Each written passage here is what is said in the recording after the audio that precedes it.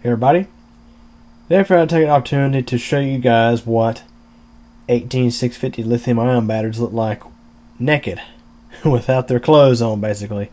Yeah, without the sleeves. For example, here we have a generic lithium ion cell out of a generic laptop replacement pack.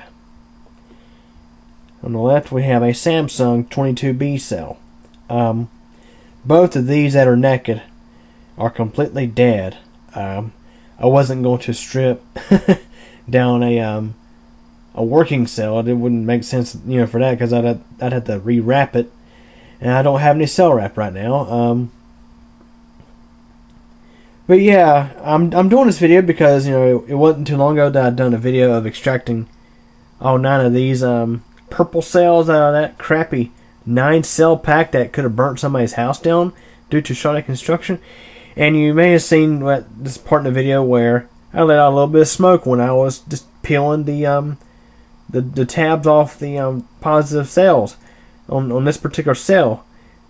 As you see, I have it taped over now.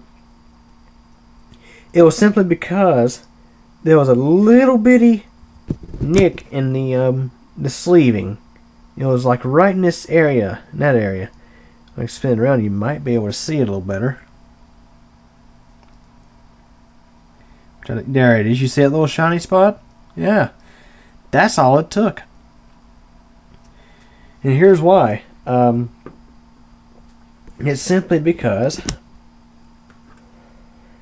on 18650s and other kinds of cylinder-shaped lithium-ion batteries, the entire casing, with the exception of the positive button or flat top, is considered negative. Inside the sleeve, which, this is the sleeve off of a Samsung, you have very thin material. And somewhere, here we go, this is the sleeving off the generic, which is about the exact same. It's very thin material, but it serves a very, very important purpose. So on your positive, you have a little disc on top, and it just lifts off when that sleeve is in there. This just lifts off.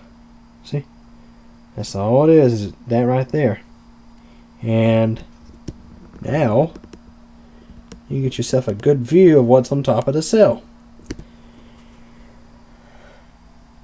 That little bitty circle you can see around the center button is a piece of plastic material. That is all that insulates positive between negative. That's it. So if this is not here, a pair of pliers or anything could simply short this out like nothing to it.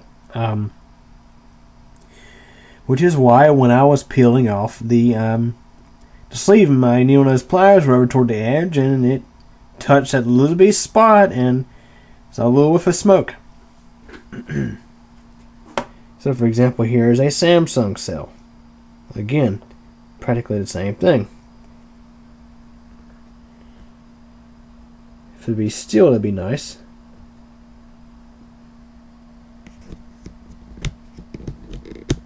There you go.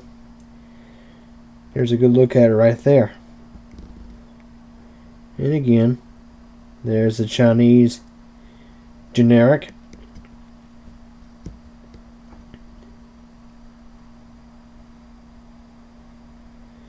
So yeah, guys, that is actually what's under the wrapping of the cells, like in your laptop. It's that, yeah, that's it.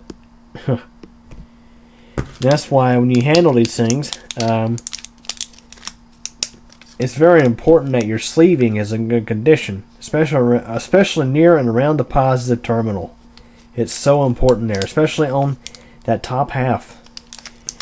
Which is why I was a bit angry to find that manufacturer X, as I call the manufacturer of that 9-cell pack, failed to do what this manufacturer here did.